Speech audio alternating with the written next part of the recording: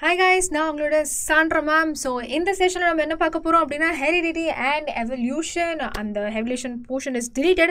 Heredity chapter la irukra textbook in text irukra and the questions gana answer paakaporum. Okay, so let's get started. So first question vandu enna appadina, so they are asking us, how do Mendel's experiment they show that traits may be dominant or recessive?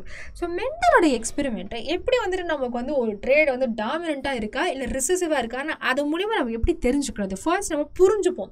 Okay, so mental experiment நம்ம பார்த்தோம் இல்லையா, ஒரு டால் plant ஒரு short plant tough plant, இந்த டால் பிளான்ட்டும் tough பிளான்ட்டுமே அவர் cross பண்ணும்போது நமக்கு கிடைச்ச அந்த ஃபர்ஸ்ட் ப்ரோஜினியில் 4 பிளான்ட்டுமே எல்லாமே வந்து டாலாக இருந்துச்சு.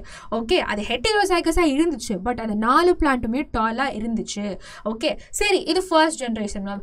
அண்ட் செகண்ட் ஜென்ரேஷனில் இந்த செல்ஃபிங் பண்ணுறாரு. ஓகே, செல்ஃப் பாலினேஷன் பண்ணுறாரு. அப்படி பண்ணும்போது அந்த ஹெட்டரோசைகஸ் டாலையே அவர் செல்ஃபிங் பண்ணும்போது நமக்கு 1:2:1 ரேஷியோ கிடைக்குது. அதாவது 1 homozygous doll, 2 ஹெட்டரோசைகஸ் doll and 1 homozygous dwarf. இதுலேருந்து நமக்கு என்ன தெரியுது அப்படின்னு கேட்டால், சில ட்ரேட்ஸும் அப்பா அம்மாலேருந்து ஆஃப்ஸ்ப்ரிங்க்கு போகும்போது அது கொஞ்சம் டாமினண்ட்டாக இருக்குது, அதோட எக்ஸ்ப்ரெஷன் கொஞ்சம், அதோட வீரியம் வந்து கொஞ்சம் ஸ்ட்ராங்காக இருக்குது. ஸோ டாமினண்ட்னா என்ன மேம் அப்படின்னு கேட்டால், எந்த ட்ரேட்ஸ் ஓகே அதிகமாக எக்ஸ்ப்ரெஸ் ஆகுதோ இல்லை இன்னொரு ட்ரேட்டை எக்ஸ்ப்ரெஸ் ஆக விடாமல் பண்ணுதோ அந்த ட்ரேட்டை நம்ம டாமினண்ட்னு சொல்லலாம். அது மெண்டல் எக்ஸ்பெரிமெண்ட் நமக்கு சொல்லிட்டாங்க. அதில் அது மூலமாக நமக்கு ஆன்சர் கிடைச்சிருச்சு. ஏன்னா F1 ப்ரோஜினியில் எல்லாமே டாலு, ஒரு டாலையும் ஒரு டார்ஃப் பேரண்ட்டையுமே நம்ம வந்துட்டு ரீப்ரொடக்ஷன் பண்ண வச்சோம். ஆனால் கிடைச்ச 4 பிளான்ட்டுமே F1ல டாலாக இருந்துச்சு, அது ஷார்ட் டெயில். அதிலே தெரிஞ்சு ஓ டால் தான் டாமினண்ட் அப்படின்ட்டு. அடுத்தது செல்ஃபிங் பண்ணோம், ஒரு டால் பிளான்ட் அந்த ஹெட்டரோசைகஸ் டாலையும் ரெண்டுத்தையுமே கிராஸ் பண்ணோம். அதுலேயும் பார்த்தா 3 டால் பிளான்ட்டும் 1 தான் வந்து டாஃப் பிளான்ட்டும் ஒரு ஷார்ட் பிளான்ட்டும். ஓகே, ஸோ அதுலேயுமே நமக்கு தெரிஞ்சு டால் தான் டாமினண்ட். ஸோ இது மூலயமா நமக்கு தெரிஞ்சுக்கலாம் எந்தெந்த ட்ரேட்ஸ் வந்து டாமினண்ட்டு. இந்த கேஸில் வந்துட்டு டால் அப்படின்ற ஒரு ட்ரேட் வந்து அது டாமினண்ட்டு, வேற டார்ஃப்ன்ற ட்ரேட் வந்துட்டு ரிசசிவ் அப்படின்ட்டு. ஓகே, ஸோ இதுதான் வந்துட்டு நம்ம எக்ஸ்பிளனேஷனாக கொடுத்துருக்கோம். மெண்டல் வந்துட்டு பைசம் சட்டம் பி பிளான்ட்டில் எக்ஸ்பெரிமெண்ட் பண்ணார். ஹோமோசைகஸ் டால் பிளான்ட்டும் டார்ஃப் பி பிளான்ட்டும் எடுத்துக்கிட்டாரு. அப்போ பண்ணும்போது டால் பிளான்ட்டையும் டார்ஃப் பிளான்ட்டையும் பண்ணும்போது F1 ஜென்ரேஷனில் எல்லாமே டால் பிளான்ட்டாக இருந்துச்சு. இதுலேருந்து நமக்கு என்ன தெரியுது அப்படின்னு கேட்டாலே, டால் பிளான்ட் வந்து டாமினண்ட்டு, டாஃப் பிளான்ட் வந்து ரிசசிவ். அது வந்துட்டு ஏன்னா அது வந்து எக்ஸ்பிரஸே ஆகலை.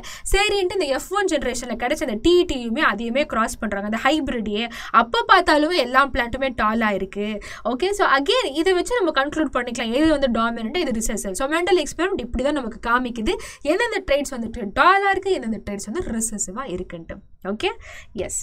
அடுத்து, how do Mendel experiments show that the traits are inherited independently?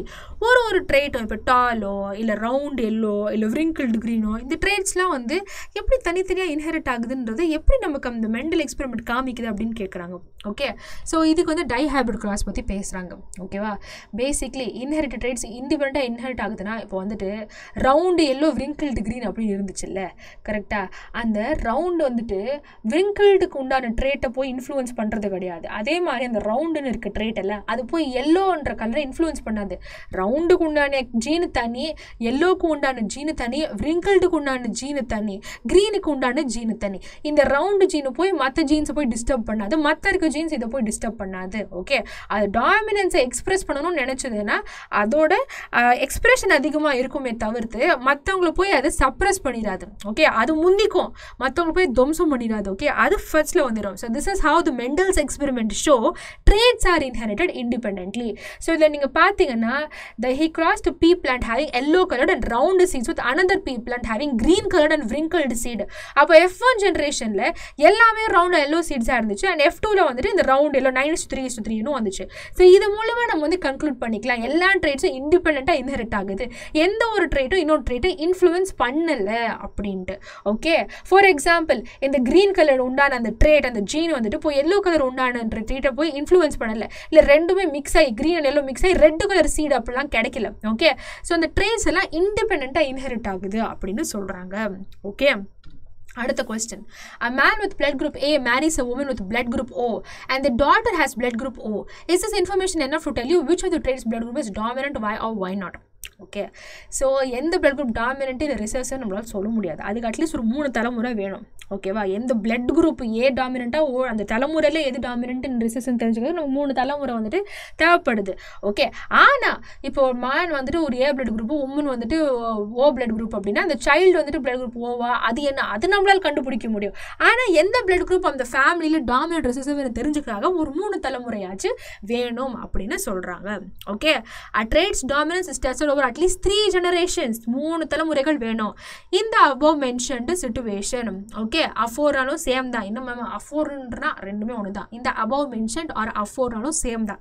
Okay, it is impossible to determine which blood group வந்துட்டு இட் இஸ் டாமினன்ட். எதுன்னு அட்லீஸ்ட் ஒரு 3 தலைமுறை வேணுங்க, இல்லை டாமினன்ட் எதுன்னு நம்மளால் டிட்டர்மைன் பண்ண முடியாது. Okay, and A and B blood groups R dominant in humans. A and B நம்ம உங்களுக்கு பிளட் குரூப்பிங் செஷன் நான் பண்ணியிருந்தேன். In case if I not watch it, go and watch it again. Okay, A and blood group வந்துட்டு dominant, ஓ blood group வந்துட்டு reserve.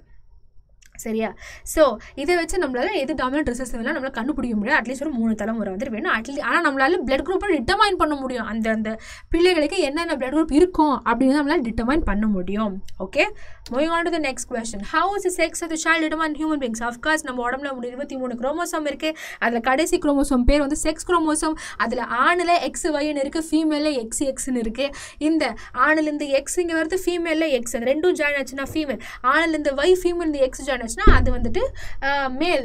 அவ்வளோதான். Okay, so அதை நீங்கள் எழுத போகிறீங்க. ஸ்பெர்மில் வந்துட்டு எக்ஸ் குரோமோசோம் வந்துட்டு ஃபீமேலில் இருக்கிற அந்த egg which is having X கூட ஃபியூஸ் ஆச்சுன்னா அது கேர்ள் சைல்டாக இருந்துடும். ஸோ மேல் தான் வந்துட்டு அந்த செக்ஸை டிட்டர்மைன் பண்ணுறாங்க. ஓகே, 50% ப்ராபபிலிட்டி இருக்குது. ஓகேவா, தட்ஸ் ஆல் கைஸ். இதில் ஏதாவது உங்களுக்கு டவுட் இருந்துச்சுன்னா நீங்கள் கமெண்ட் செக்ஷனில் மென்ஷன் பண்ணுங்கள். இல்லை நெக்ஸ்ட் வேறு எந்தெந்த மாதிரி செஷன்ஸ் வேணும், இல்லை வேறு எந்தெந்த மாதிரி ப்ராப்ளம்ஸ் வேணுன்றது கமெண்ட்டில் மென்ஷன் பண்ணுங்கள். அண்ட் ஆல்சோ இந்த வீடியோ உங்களுக்கு யூஸ்ஃபுல் இருந்துச்சுன்னா don't forget to hit the like button, and if you haven't subscribed to this channel yet, consider subscribing. Until next time, this is your Sandra Ma'am. Bye guys.